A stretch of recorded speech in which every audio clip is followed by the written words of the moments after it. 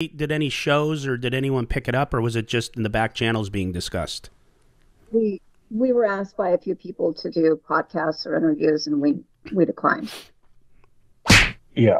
This is our first. No shows. This is the first time we're talking about it, actually. Wow. Yeah. What happened with Phil Nagy? What was the issue?